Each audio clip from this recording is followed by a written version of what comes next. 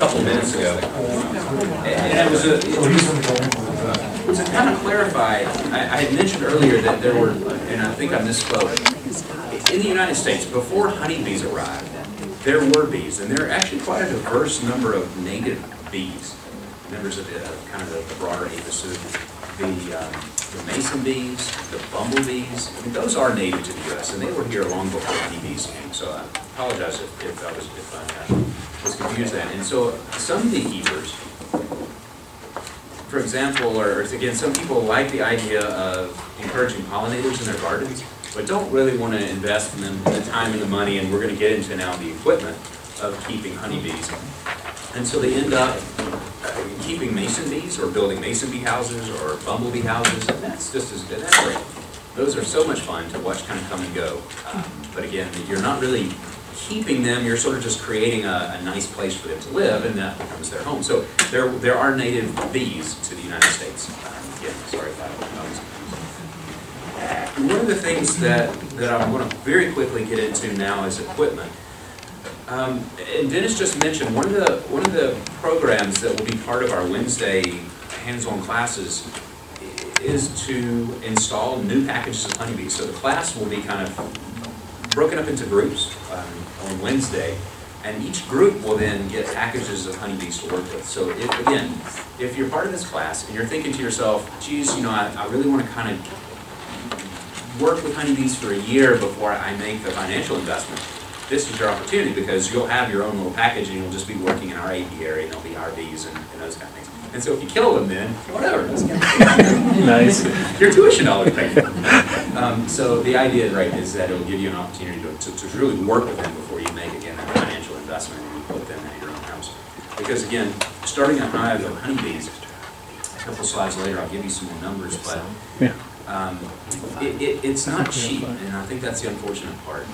By the time you have bought your packages of bees and all of your equipment, you can be close to $600–700, which is not cheap.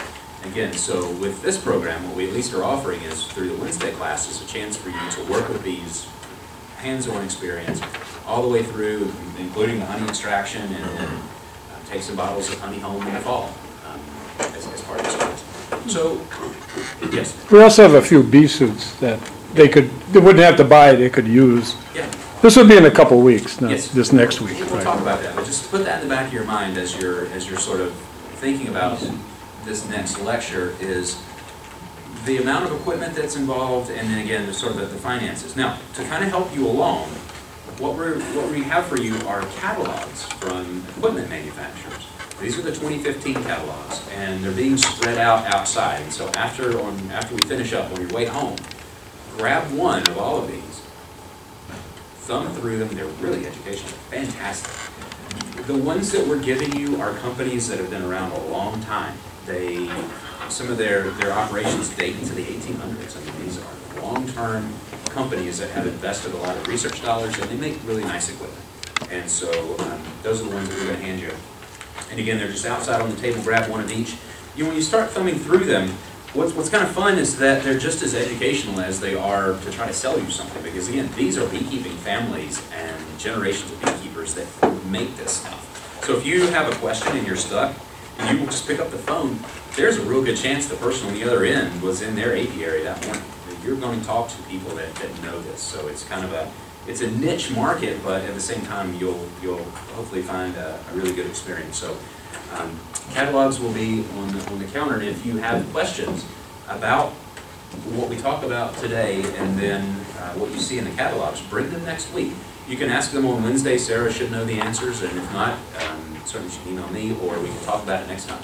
But your homework is to kind of go through these catalogs and just sort of get a sense of the cost, and pick some things out. Because now truly is the time of year, if you're going to start your hive of honeybees this year, now's the time to be ordering your equipment. It's really now. We'll talk about how to set it up and how to build it and stuff in this lecture. But now's the time of year to order your equipment. It's also the time of year to order your package of honeybees. On Wednesday, I'll give you a list, or Sarah will give you a list of all of the package producers in the United States that can import bees into Wisconsin. Some can and can't, but for the most part, most of them can. so that we can start calling around to get prices again for bees and their availability. But let's get into tools, because I think, you know, it's a fairly simple hobby, I guess, more or less, to have. Your number one tools, not to joke too much, but really are your ears and eyes. These insects are not domesticated. What you're trying to do is to create a favorable environment for them to live in so that they're happy. That's all we can do. I would recommend that you keep a notebook when you are starting to work with your bees.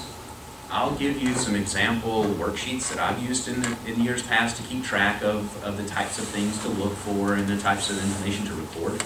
But keep a notebook. I think is a great idea. And pencils are great. There are some apps nowadays that you can keep on your smartphone that you can put a little QR code on the side of your hive and scan it and answer very similar questions. So if you don't want to use pencils, you can use your iPhone in your bee garden. So equipment breaks down into three main groups.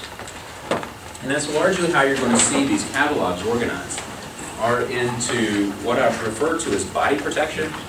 The second group are hive tools, in other words, the tools that you use to kind of manipulate the hive. And then the last group is hive parts. And I really would like to spend maybe even the rest of today on this, just so that you have a very clear understanding about the types of equipment that are used in bees, are used in beekeeping. The first group, kind of getting into that body protection, that personal protective equipment, the first sort of main group is really your face protection. Dating back even to the 1800s, veils were often used to cover your face. You do not want to get stung on your face. Your face tissue is very soft. One of my students, years and years ago, we were broadcasting live in our apiary, and it was on Fox 6 News, and she got stung in the face. Oh, it was just terrible. Her eyes swelled up for weeks. You remember Terry? Yeah, oh yes. Well, that was you don't want to get stung in the face. So there are different types of face protection. The truly most historic one is the one on the left. It's just a veil that's been stretched over kind of a pith helmet, and that's the helmet and veil. Now, some of the later ones are veils that have a little more structure to them, little wiring boxes to keep the veil off your face. But I used the one on the left for years, and it was truly my favorite until someone broke into our apiary and stole it. It made me really mad, because I liked this one. It was just great. But nonetheless, helmet and veil is at the absolute minimum if you're going to keep bees. Please get this. Helmets and veils. And one of the things that we're going to do then on Wednesday is we're going to have a variety of collection of this material for you to try on. See what you like. See what size fits you. Those kind of things. So we have a kind of a collection of things here that we've kind of gotten over the years. And so we want to make sure, again, on Wednesday, you'll have the chance to try these kind of things on. Now, the suits and jackets are something that have become extraordinarily popular the last, say, 15 years or so. The jackets and suits have the veil that's kind of stitched into a kind of a larger suit. Now, the suit itself is made out of fairly heavy cotton. It's not entirely sting-proof. I mean, the stinger can still go through it, but it certainly is much better than, you know, kind of a thin shirt. But if you put a set of clothes on and you put that over your body, those suits really do keep the bees out. And if you do get stung, it's really more of just a light scratch than a true penetration. These jackets largely, I think, in my opinion, at least the people I've met, they came out of Africanized beekeeping. So think Central and Latin America, where they're keeping these kind of honeybees for honey production, the Africanized strains. They really have to make sure they don't get stung. I mean, that is just the most paramount thing, because if they get stung, that could be really, really bad. And so my understanding is that's where the suits and the jackets largely originated from, and then they kind of made their way to the U.S. and certainly have become extraordinarily popular with kind of backyard beekeepers, the urban beekeepers. Number one reason is because there's virtually no way for a honeybee to get into that suit. You are completely encased in fabric, and so you're going to be a very comfortable beekeeper. There are a couple of suits that are out there nowadays that are a little more novel. They breathe a little bit differently. The cost all rolls into it. For the most part, the ones that are made out of 100% cotton tend to be really quite nice, I mean, regardless of the manufacturer. I've used one for quite some time now, and it's really quite comfortable. But not all suits are white. So I'm showing you a picture on the left of someone that found a bee suit that was made out of some really wacky colors. This is a company called Sheriff, and they make suits of a variety of different kind of colors. Now, the classic thought, and again, this is, I think, more anthropomorphic than anything, is that the white color is so that the bees don't see, which is not the right answer. A lot of people thought, well, you know, honeybees in the wild are constantly being agitated by bears and by animals that have dark colored fur. And so let's make a bee suit, and let's make it out of white so that you don't look like a bear. Well, I'll be honest with you, the bees don't see the bear. The bees see the thing that's taking their hive apart, to be honest with you. Color doesn't matter. Pick a color that makes you happy. I kind of like the red one, the orange one. Now, there are a couple of manufacturers that make kid-sized bee suits. Years ago, I used to have my youngest Jacob would wear an adult-sized suit, and I'd pull the arms down, and I would tie the arms in a knot, and it was like half of his size. I mean, his knees were like falling out of this thing. And so we're lucky now that there are suits that are made specially for kids. They're proportional. So if you have children and you want to involve them in keeping bees, that's certainly something that you can do now, because they make things for kids. Hey, Harris. This is not a bee suit. Yes? Sir, just really quick, I've read in a couple of places where it says bees don't like dark colors. So are you saying that's really not true? You know, Or it's not known, it's not proven anyway? Go all the way back to about the fourth slide that I showed you, right? Bees don't see color. Okay. They see ultraviolet. And so if you take your bright white clothes and you put them into your laundry detergent that has ultraviolet light, sort of bring out the brights and the whites kind of scenario, you're going to shine. So, but Chris, that's a great question. I think it's a kind of an interesting misconception. They see in the ultraviolet spectrum, not so much in the visible light spectrum. But back to the point, if you like, you know, in these colors and it works for you, go for it. Kids, these are the wrong kind of bee suits. Just make you laugh. These are the wrong kind of suits. These have no protection over honeybees. The suit and the intention of that face protection. I'll go back to the most critical point, and I've worked with a lot of beginning beekeepers over the years. The biggest, I think, hurdle that beginning beekeepers often have to come over is that instinctual fear of being stung. Honestly. And so to get over that sort of fear, these kind of full body bee suits put you in, I think, a very calm state of mind. And I think it really helps that beginning beekeeper make that sort of first step into the apiary. Because when you put this suit on and you zip the top across the top, you are truly encapsulated. There is no way for bees to get in there. And I think just mentally and psychologically that prepares you then for walking out into that apiary. They're not very expensive, and it really has put you in a calm state of mind. And if you're calm, you're more likely to move smoother and slower. And I've seen this time and time again. And I can't tell you the number of times where I've had students that, you know, get nervous in there, they sort of touch something and then they're just shaking because they're just anxious about that getting stung, right? And so if they walk out into the apiary, they're dressed like this, they're much more calm. Anecdotal or not. The second group is personal protective equipment, is hand protection. And so left-hand side, it shows a pair of bee gloves. Now these bee gloves were made years ago. The design hasn't really changed much. It's a full leather hand and a long gauntlet. And these were initially designed to be worn over like a coat maybe, or over even like a shirt like this. So it gave the wearer protection up to kind of just above his elbow. Well, that doesn't really work very well with these suits. I mean, you can kind of see this poor guy's got these gloves pulled all the way up to his elbow, and it's all bunched up. But that's about the best we still have. No one's really redesigned the bee glove. Now, the picture I'm showing you in the bottom left-hand corner is a pair of work gloves. The answer is no way. Do not wear these in the bee yard. The reason why is that the cloth on the very top of your knuckles is awful thin, and the bee stinger will go straight through that, and it just won't work. A couple of other gloves I've seen through the years, the welder's gloves. If you get thinner welder's gloves, they work pretty good. What you're looking for is all leather, and it doesn't have to be like really like bull hide kind of thickness, but something like kangaroo could work, deer skin could work. But look in your beekeeping supply company, the catalogs themselves have a great selection of gloves. Things like nitrile gloves or your dishwasher gloves that you have at home, don't wear those. Those have absolutely no protection. The bees will sting right through that. And so, again, don't wear those kind of work gloves. Lean more to the gloves that you'll find in the beekeeping company supply catalogs. The leather's thick enough, and they've been tested. The one correction that I would mention about this is I would pull the gloves actually underneath the sleeves of this suit, and we'll practice putting these suits on, taking them off. That's again all part of that Wednesday idea. So you'll have lots of opportunity to get dressed and undressed.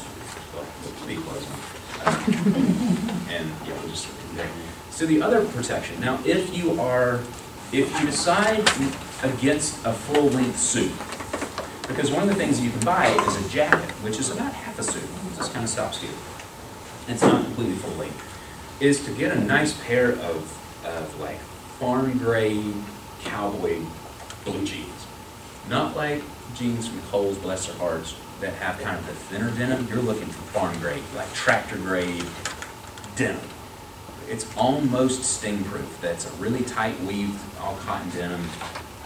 Wear those, it's a nice pair of jeans, some nice boots, long socks, and a shirt like this is perfectly fine if you're just wearing a veil or if you were wearing a jacket. Now, if you have a full-length suit and you put on a thick pair of blue jeans, it can get kind of hot. So if you're wearing a suit, you can get away with thinner underclothes, but if you're not wearing a full-length suit, I definitely recommend a really nice quality pair of heavy denim blue jeans.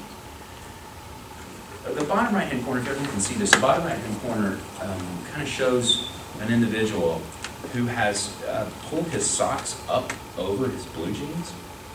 And I have lots of stories of, and I'll tell you one of my own, where I kind of dressed almost exactly like this after church one Sunday. I decided to stop at the bee yard, and I was just doing something real quick, and I just, kind of did this and closed the bottle up. What I didn't realize is that even in doing that, a honeybee had fallen on my shoe and was climbing up the inside of my pant leg. Okay, so I'm on I-94 at 70 miles an hour, and I feel him crawling up the inside of my leg. I mean, he's like there. And I'm like, okay, what do? 70 miles an hour down the interstate. Do I let it keep going, or do I just kind of take it and smack it where it's at, right? Whenever you walk into your apiary, whenever you walk into your apiary, make sure that you pull your socks up over the bottom of your pant legs, because that'll keep those little stranglers that will, inevitably they will. They'll be walking around the ground, and if they find your foot, they may want to kind of crawl up your foot. Lesson learned. Boots are great because if you're going to underline anything, underline that. Yes. That is, and you're not the only person. Yeah. No, said, right. Because as you're manipulating your frames and you're moving things around, inevitably bees will be flying everywhere, and they'll fall on the ground and they will want to crawl up. The other thing is, if you are buying if you're buying jeans and you're wearing a jacket, make sure that you stuff your jacket down into your jeans. So maybe get that waist a little bit larger than you normally would for like a nice fit, and then put a belt on. Another life story. So I'm out working in the apiary, and I kind of forgot that, and I'm working, and I look up, and there's a bee inside my veil right here. And I've got bees just everywhere. We're working, and the way she got in is I bent over, and it kind of came untucked, and she found a little spot, and had somehow climbed all the way up my back, and was right there. Lesson learned. So that one I was able to kind of just grab, but at the same time, yeah, all she would have had to do is walk across, because there's nothing more scary than to have one walk across your forehead. It'll happen. Hopefully not to you. To your next door neighbor there. So with jeans, maybe buy them just a slightly bit larger, so that if you're wearing a jacket, you can tuck it in. Some final notes: the perfumes and colognes, please don't wear those. Practice good hygiene. Don't bicycle, for example, out to your apiary and then get out and then expect to work your honeybees. I mean, you're producing a lot of mammal pheromone as you're sweating and as you're working. So don't go stinking out there.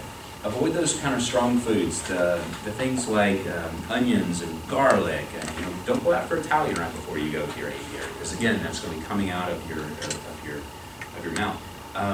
Including bananas, and bananas have a long time kind of been laughing back and forth in beekeeping, but the banana releases a smell that's similar to the alarm pheromone in honeybees, and I've done this just to kind of proof test this, a concept. And if you're breeding and you're sort of sending out this artificial alarm pheromone, and unintentionally, you could really get the bees mad quickly. The last point, and the last 2 points actually are really quite good, and they roll hand in hand to each other. So the personal protective equipment that you'll see here, you'll get a chance to try it on Wednesday. It's used to protect you. That's it. You're going to squish bees, and that's all right.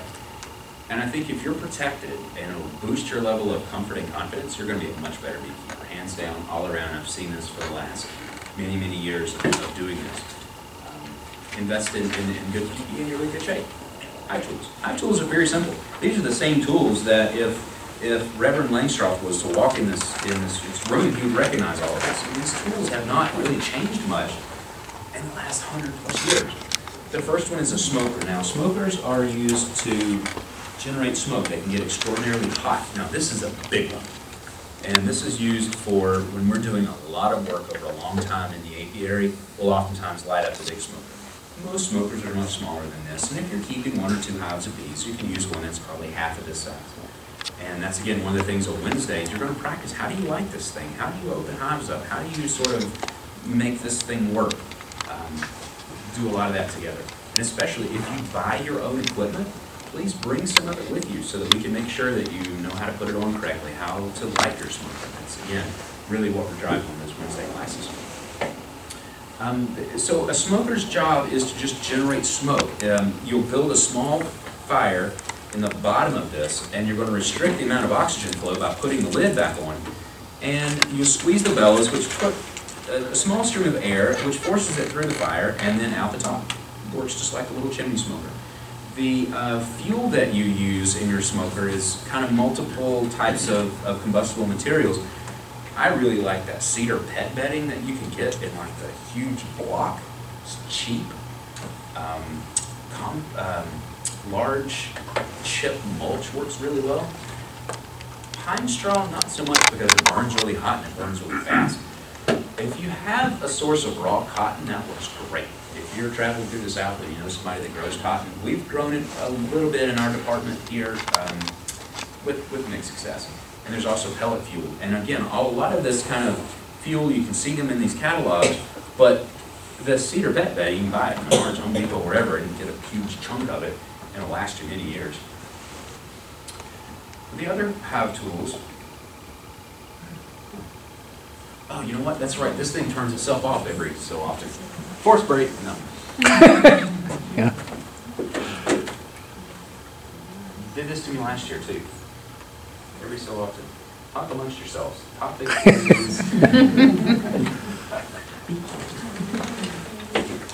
just a minute. I tell you what. Why don't you we'll take a quick 5-minute break. Come right back. We'll get back into this, but I don't want you to away from Can they grab the catalogs now? Yeah, go ahead and grab the catalog. Yeah, sure. Yeah. They're out there grabbing. Good thinking. You gonna grab mine? Yeah. I don't know why it does that either. Flash, I don't know if it gets too hot. That could be.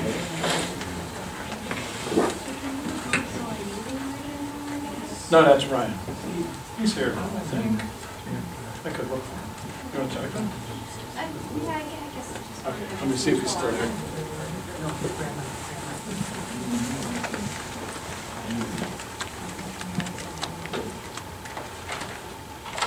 On Friday, Harrison was like 3 minutes and then he jumped back and it was fine.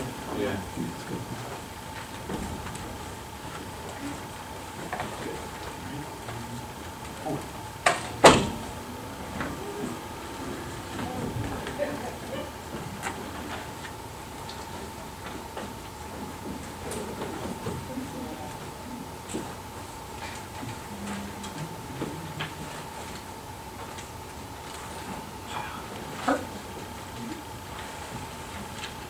No worries.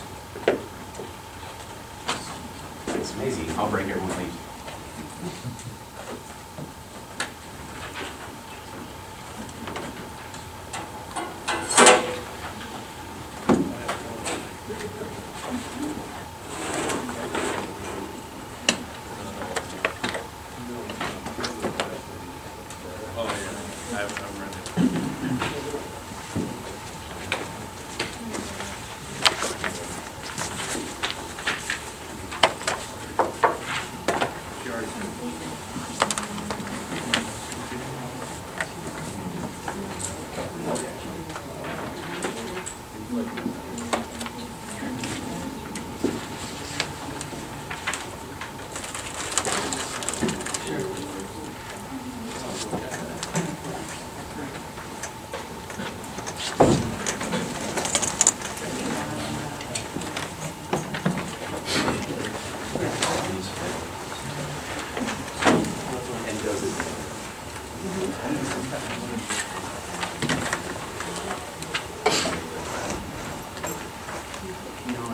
So these guys are from Hacks. Rush Mountain.